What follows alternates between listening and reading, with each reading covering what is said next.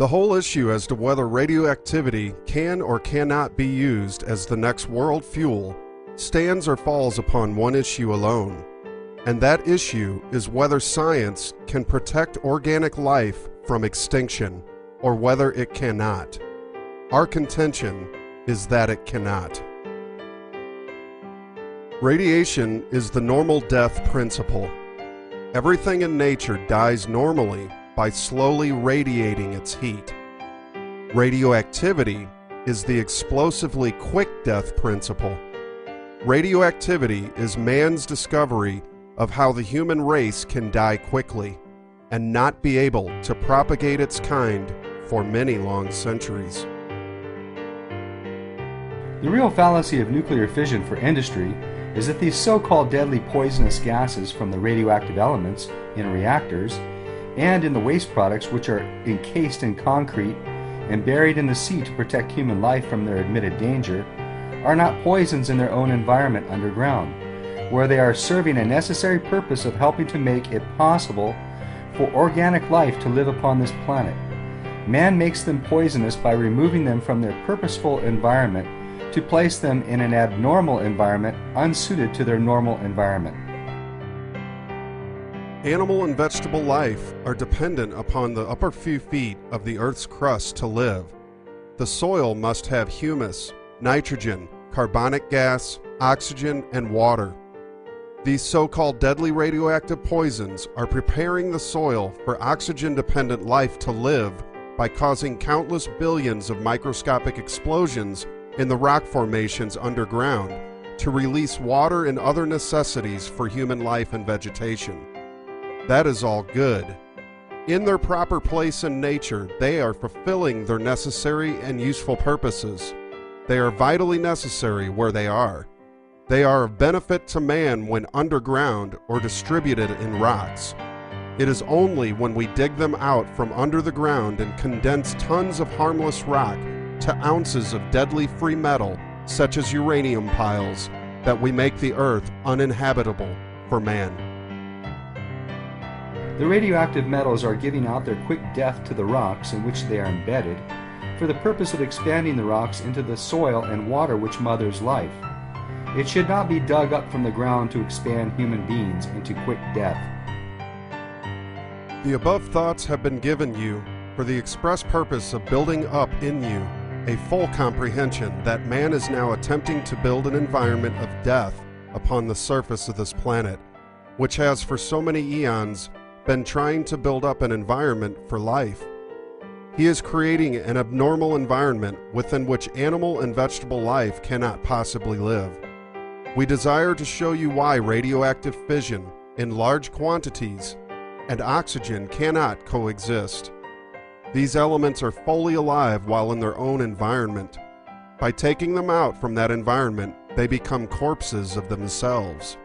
To spread these huge 10-ton reactor corpses throughout the world, and the countless billions of microscopic ones, so that they are in every breath we breathe, every bit of food we eat, and in the water we drink, will eventually be like forcing you to again breathe in a gradually increasing percentage of your own dead breath. All things die from heat expansion. That is the only way any body can die, whether it is your body or the sun's body. All things in nature die normally by slow expansion. Radioactivity is multiplied expansion, which is caused by multiplied compression. It helps man die from explosively quick expansions. Flame is caused by maximum compression. Flame is the ultimate consumer of all bodies. If you will but bear this fact in mind as we proceed, you will more readily comprehend why and how this planet will soon become a barren waste if radioactivity is widely used. You will also comprehend why and how man can explode this planet into millions of fragments, or make it become a partially exploding body, which we call a nova in the heavens.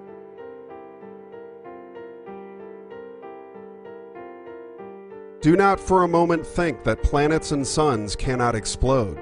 They are continually exploding. There are thousands of novas in the heavens, and space is filled with countless millions of fragments of exploded planets, which we call asteroids and meteorites. These are irregular shaped lumps. Nature does not create her forms in lumps. She creates only rings and spheres, which she crystallizes into geometric forms, but they must first be rings and spheres. The one amazing thing about all matter, which is not known today, is that all matter wants to explode. It wants to die. To live is an effort. To die is effortless. Matter is not held together from within by the attraction of gravity, as generally supposed. It is compressed together by a force exerted from the outside toward its center. Life is hard to maintain. For that reason, and for the same reason, it is very easy to die because it wants to die. You must understand this fact if you wish to comprehend how radioactivity kills. It is against all modern scientific belief, because the general belief is that a material nucleus holds the atom together. Nature does not work that way. Atoms do not have nuclei. Nature creates her atoms the same way that you would compress air into a tire. It is hard work. You pump it in from the outside toward its middle. Then you put a cap on it to imprison it. If it is not sealed and imprisoned, it would escape without your effort. It does not need help to expand. It only needs help to be compressed. Matter is an abnormality. The normality of this universe is a condition of rest, an equilibrium. Matter is not an equilibrium. It is a created condition which divides a resistant equilibrium. That division results in tremendous tensions. Tensions are not normal to the universal equilibrium. Tensions have within them a great desire for relief from tension. Decay, death, discharge, explosions, and flame give matter that relief from tensions which it desires. Bear this fact in mind. Remember that the first desire of all creation is mind expression by division of the universal equilibrium. Remember also that the desire to again return to the normal universal equilibrium is equally intensive. To divide an equilibrium requires work. To return to the normality of the universal equilibrium does not require work. Bear in mind, then, that it is hard to live, but easy to die. Radioactivity is making it harder for bodies to live by releasing the tensions which makes them die. You must therefore realize that all things will die normally and naturally without help. That is what radiation is. Multiplied expansion means helping matter to expand quickly, and that is what radioactivity is. The use of nuclear fission, therefore, vastly multiplies the difficulty of living things to keep alive, by vastly aiding them to die. The mystery which we will clarify in this book is to tell how man can be master of life through knowledge, instead of letting death master him through ignorance.